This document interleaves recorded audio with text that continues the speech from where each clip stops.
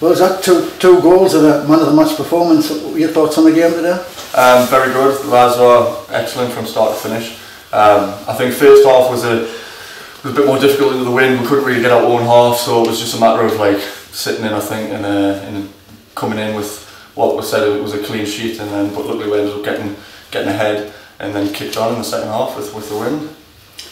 You went on holiday during the season and you didn't get straight back in the team. Your form suffered a bit. Yeah. Have you learned from this? Will you be doing it again? Yeah, I mean, it's one of them, isn't it? So I'd already booked up, and obviously I came back and, like you say, my form had suffered. I had a word with Bobby maybe it's a month and a half ago.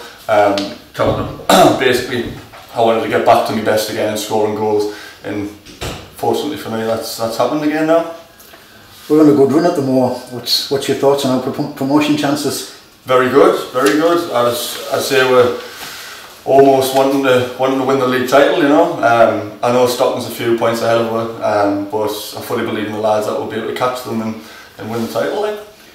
Personally, are you okay for the league above? What with the more time needed and jobs wise? Yeah, definitely. I've already had a conversation with me gaffer at work and said obviously it's going to be quite a bit more dedication with travel and whatnot, but I want to play as high as I can, and going the league above will be ideal for me. And my last question for you, Zak, it's your Christmas party tonight, and you're well known for your nifty outfits. Have you got one for tonight?